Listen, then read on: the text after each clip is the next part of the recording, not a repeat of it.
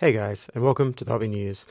Alright, this week we've got some pre-orders from GW as per the usual, and it should be a pretty exciting one. We've got Chaos coming in for AOS, which is pretty cool.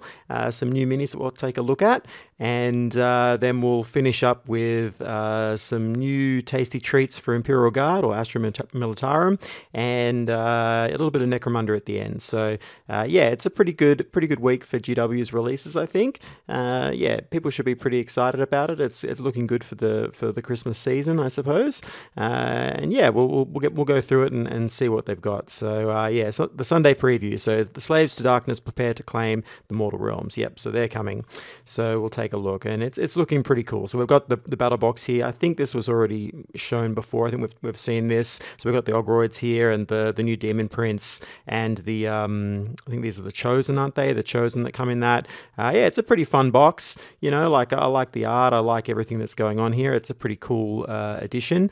Now there was something interesting that they talked about. I can't remember where I saw this now, but apparently for at least match play in AOS, or I'm assuming 40k as well, but for AOS at least, the sort of like the early release, I guess, boxes, these sort of FOMO boxes and so on. I'm not sure about whether this one would include that, but the ones where the army book comes out before the release of the main release and all that sort of thing, they're not going to be used, at least in official GW tournaments. They won't be, you know, recognized until the full release of the army comes out.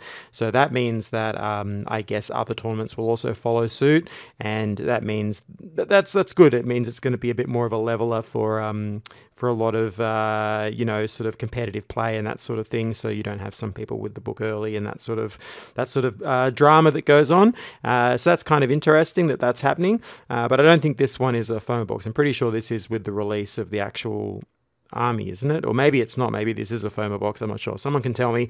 But anyway, if it is an early release, then it won't be used until, like, it won't be officially recognized until the main release comes out, and then it'll be part of tournaments and so on, which is kind of a cool thing. I'm assuming this is some sort of attempt to stop previous dramas that have occurred, you know, with other armies that have pre-released and so on. So at least now it's a bit more level. For whatever reason, it's still a good outcome, regardless of the intention behind it. So yeah, all good. So let's move on. But yeah, this is a fun box, I think, for anyone that wants Chaos. That DM Prince is pretty cool. It'll probably end up on the channel. I'll probably do a painting video on it. Maybe come up with some. I'm still deciding on some cool recipes or blends for doing Chaos. So I'm not quite sure yet what I'm going to end up going for the channel. But you will see some. I've always loved Chaos. Nurgle's my papa, you know. And yeah, you'll definitely see something. It might be an undivided Chaos recipe. I'm not quite sure yet, but going into the new year, we'll be looking at some different color schemes, I'm sure, and Chaos will be part of that. But I'll talk more about that on my little Christmas special that's coming up in December. We'll have a vlog, and I'll, you know, go through what's coming out for the next year. But, you know, I'm always keen to be, you know, hunting down new recipes and new color combos, as you would have seen on the channel. Anyone's watched any of my videos, I tend to like coming up with little schemes and, you know, showcasing them and that sort of thing for different armies. So, yeah, this will probably end up in that suite of videos, I would imagine. Yeah, but pretty cool. And then we've got Ogre tribes are coming, so that's great. These should add a nice, you know, variance or flavor into the mix for the meta. I'm looking forward to seeing what they bring. It doesn't look like there's going to be a huge range. This looks like one of those releases where they just have a single model or maybe one or two models and that's it. That's what it looks like, because we haven't seen any other sort of previews or other, you know, teasers to show us that there'll be any more. It's probably going to be just that. So you've got the book, and then you've got a re-release of current models, and then we've got this new one here. So the Blood Pelt Hunter. So that's probably what it's going to be, just him. Maybe something else, but still, hopefully the book itself is good. So far, third edition books have all been pretty well, you know, balanced within themselves, like against each other. You know, it's a pretty good meta at the moment, pretty healthy game. So I'm back playing some more games of AOS and really enjoying it. You know, it is a fun edition of the game for sure. I mean, I haven't played the previous ones, but my experience with this one is that it's, you know, well, a little bit of second, but not really. But you know, it's a good addition, and I think I talked about this before, but the current battle pack that exists for match play is pretty interesting and worth having a go at. It does shake up the unit roster a little bit for your armies and gives you something different to play around with. Of course, that's coming to an end now. Well, not hopefully, but by the end of the year it should, and then we'll go into a new battle pack, I'm pretty sure, into the new year. So we'll see what that one brings. But it is an interesting way to play, to have such a rapid change in battle packs and so on. For some would argue a bit too quick, but regardless, it's giving players something new to do. And I think that this current edition, as I said with the books, there's no real sort of book that really pushes beyond the others. They're all kind of within a boundary of percentage, wins wise. If you want to look at the Honest Wargammer or any of those sort of people that do the stats, you'll see that the percentages are pretty good at the moment. So that's cool. That's a good thing. So let's move down. So yeah, we've got these man-eaters, which I think are just a re-release. They're all the old models coming out in a box. We've got their cards and so on. Some nice, visually easy-to-read dice, which is always a good thing. And then we've got a Vanguard for Sylvaneth, which is cool. So, going in the tradition of those Combat Patrol and Vanguard box sets, I'm assuming the Vanguard ones don't stick around forever. But yeah, look, that's great. I'm definitely going to try my hand at some Sylvaneth at some point. I'm still going on my journey of painting elves. So you'll continue to see at least one of each type over the coming months or year or whatever. You'll see them, and I'm still deciding on what color scheme I want to go for these. But we'll try something interesting. I'm sure I'll figure something out, and it should be fun. But yeah, that's cool for Wood Elf players. And then we've got Sons of Behemoth War Scrolls. Now, I can't remember, are these out yet? I don't know. Is this a weird thing to be in the preview? I don't know. I didn't think that the book is out yet, but maybe it is. I don't know. This is kind of weird. I'm not quite sure what's going on here.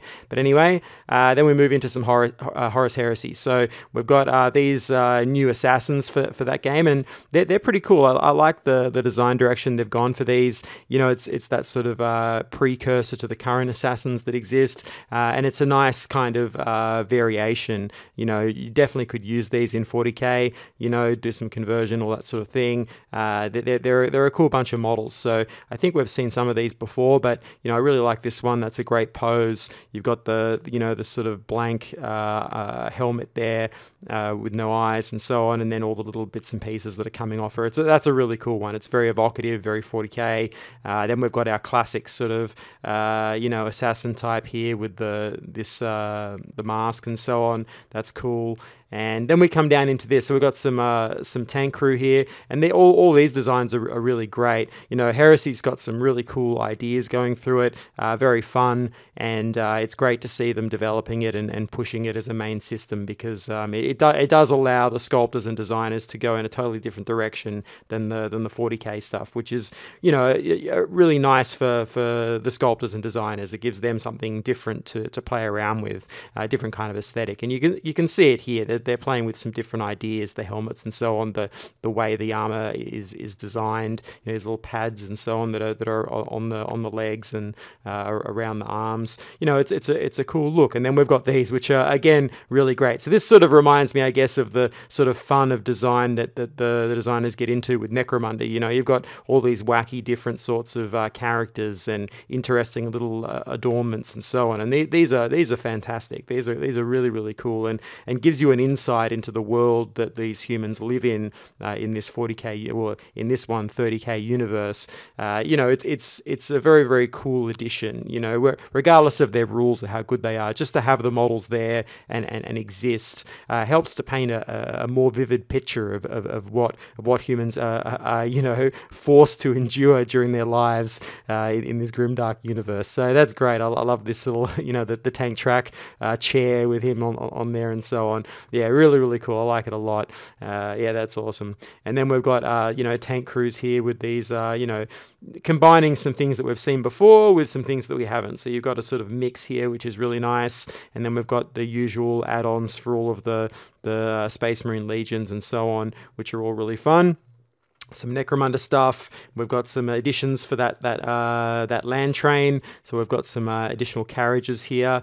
It looks like, yeah, they go on the back of the carriage there, which is great. Additional accessories and so on and books. So that's pretty cool. So yeah, all in all, a really fun, I think, preview for next week. Well, it'll be this current week, and yeah, it should be good. So let's move on and take a look at the new kit for Chaos, which I think is pretty cool.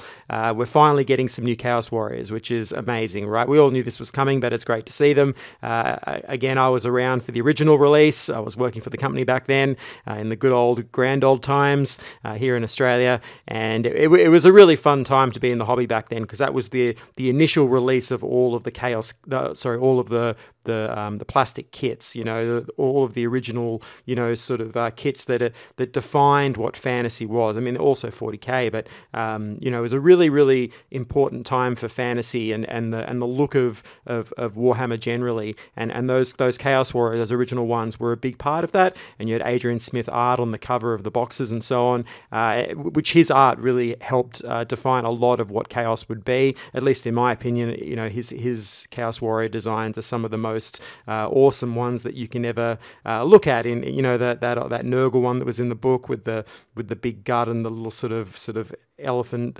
tentacle thing coming out of it with the double-handed axe. All of those sorts of really evocative images were all designed for that time, and they've carried all the way through, and now we've got a new imagining of a more animated version of Chaos Warriors and a sort of extrapolation of that design and that time period. But now they're not sort of in a regiment, sort of very static. Now they're able to move, because AOS is a skirmish formation game, so they're all moving on round bases and so on, and you get a bit more scope for the design of these. So that's great. So here we are. So we've got them now moving. Their arms are in the air, the hands are out, the knees are up on tactical rocks. We've got the whole deal, right? So it's great, and you've got all the choices. You've got your halberds and your hand weapon shield and so on. This is just a further development of what already exists, and coupled with the new Chosen and so on, and we're going to get a command sprue for the Chaos Knights. You're getting a good healthy range now. Chaos has a nice healthy range with a really good Demon Prince. Finally, probably the first good Demon Prince that's ever been made, period, on any of the game systems. Demon Princes have always suffered. They never quite get a really good one, but it looks like we're getting finally a decent, usable Demon Prince that can be converted, has a lot of different options for both 40k and fantasy, and AOS, and can be used in many different ways. And that's really what they've always needed, and it looks like we've finally got one that's worthy, a plastic kit that's worthy of that. Because they always have kind of suffered. They're a bit derpy usually. There's been endearing ones over the years, but really a solid Demon Prince kit has never really existed until now. So that's great that we've finally got it. So you've got a really good range for anyone who's getting into Chaos, which is, I think needs to be, because it's the great opponent, right? They're the ultimate bad guys. So you want to have a good range for them, and I think that these really do, give you that. Anyone starting would be very happy. If you're a young kid getting into this, these are going to be really, really, really inspiring, right? You want to paint them, you want to get them on the table. And if you're an older player and you remember the old days, or you're just getting into it and you're an adult, these have got all the things that you want in a sort of a dark knight kind of vibe. Yeah, I really think that that's a good thing. So it's nice that they're coming out. So yeah, we'll see how the book goes, though.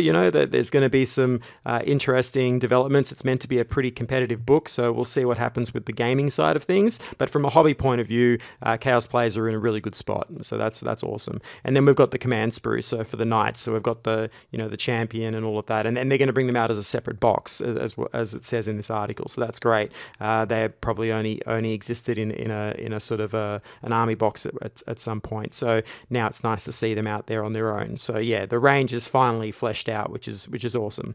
I don't think there's many things that need to be redesigned after this. I'm pretty sure this will be the range for quite some time. But yeah, really, really great options. Yeah, there's nothing really bad to say about the Chaos range. It's coming to its own. It's now evoking the awesome artwork that they've had for years, but now the models kind of represent it, which is a a big achievement and very hard to do. This type of sculpting is difficult. It's a hard thing to get all of these shapes right, the form language correct, these nice hard edges, all of the sort of elements that go into this design do take a lot to get it exactly right and get that feeling. Those sort of nice shapes that you see in those artworks, to replicate them physically as a 3D object is difficult. So this is a real achievement from the design team, I think, and they should be really happy with what they've done.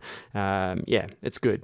So yeah, let's move on now, and I think we'll move on to something pretty interesting. We're getting, one of those quirky aspects of 40k. We get cavalry, right, which is a bit funny in a world with tanks. But here we are. We've got the Lord Solar, this Leontus or something like that. Anyway, it's a dude on a horse, and it's pretty fun.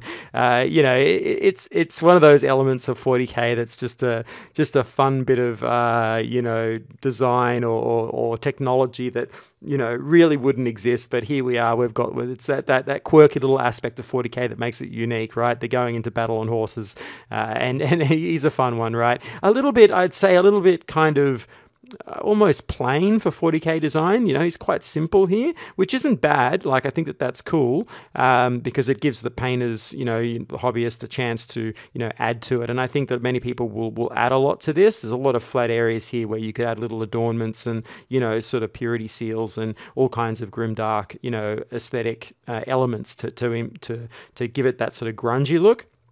But this is definitely a very clean sort of style. And for the character, I guess it's appropriate. So, I'm sure you'll see some conversions with this, but it's a cool idea, right? It's that fun idea of a guy going into battle on a horse, in a world with tanks and titans and so on, and he's just there rocking up with his horse. Admittedly a relatively bionic horse, but still a horse, and, and he leads from the front, obviously, and all that sort of thing. And it's just a fun idea. So, I'm sure Guard players are going to be happy to see this. I don't know what his rules are going to be like, but I'm sure that they'll be fine.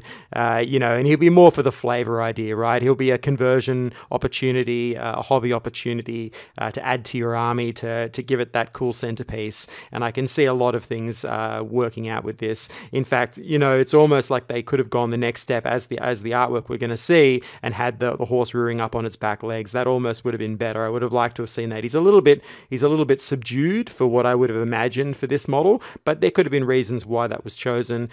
We don't really know, but ultimately he's a good canvas for anyone that's interested in doing something unique with it. There could be some fun things you could do here, which I think are pretty cool. So we've got the sort of the nice photo shot here, but really, if you look at the artwork, this is pretty awesome. It's one of those things like when we saw AOS 3 come out and the artwork for that, Yinjustra looks so epic on the cover, and when you see the model, she's a bit sort of static. She's just sort of standing there. Still a beautiful sculpt, but not quite as dynamic as the artwork. And here we're seeing the same sort of thing. The artwork is really showing this guy going at it right from the front. Just launching up on the hind legs there with his sword up in the air. It's a very classic Warhammer sort of idea, right? But the model isn't quite as dynamic as that. But it's a good opportunity for someone who wants to convert it and get into that, right? You're going to get that cool conversion. It'd be a fun one to try with this model. So yeah, pretty fun, pretty cool. I think Guard players will be happy. And then finally, we'll end on the Necromunda model. So this is really cool. So this is just a big muscle-bound Goliath, which I think is a hired mercenary for them. So yeah, really fun one. There's a lot of detail going on here in that anatomy. I spent a bit of time just analyzing it. They've managed. It's a really interesting one because they've managed to get this sort of I guess drugged up sort of abhuman type anatomy, but still in the realm of that sort of bodybuilder type. But there's just those little additions, little muscle sinews and extras here, which make it slightly abhuman, not quite normal. If you take a good look at that torso there's a lot going on in it, and very well done by the sculpt here. We've just got these little additions that just make it feel a little bit wrong somehow. somehow, a little bit, not quite right. There's something extra going on here. And it's just those additions of little extra folds, little extra bulges here and there within that anatomy that give it that extra look. And obviously it's very rotund, very massive for the size of the figure.